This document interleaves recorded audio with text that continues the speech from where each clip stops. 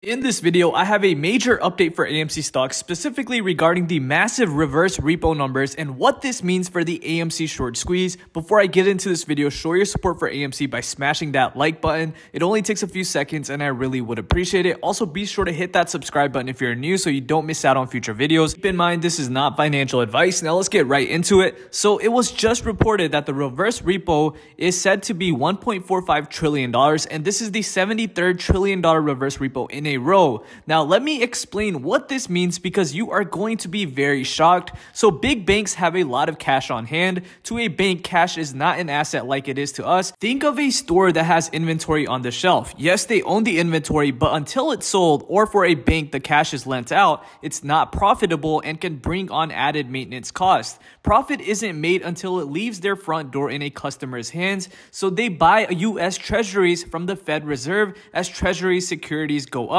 whereas cash can actually go down. I suspect that much of this sudden influx of cash sitting at commercial banks is the result of added hedgy collateral put up to support their leverage, which in turn is used to prop up their margin needs. Reverse repos were, after all, basically zero for a very long time up until March, and since then have reached all-time highs. So what does this have to do with AMC? I think reverse repo trends, being that they seem to be fairly consistent to the stock price, reflect that hedgy has had to put up this $1 trillion plus to keep their shorts alive. Speculation on Citadel's 13Fs and own statements lead to the math that they are leveraged up to 10 to 1 on their positions, so approximately $15 trillion worth of shorts that didn't exist prior to March now do across the meme stocks. The other thing to note about banks selling their cash to the Fed overnight instead of investing it is that the banks were basically signaling that they don't see worthwhile investment in the market right now. Like a bubble they expect to pop soon, most major banks and investment firms have already signaled a market correction inbound.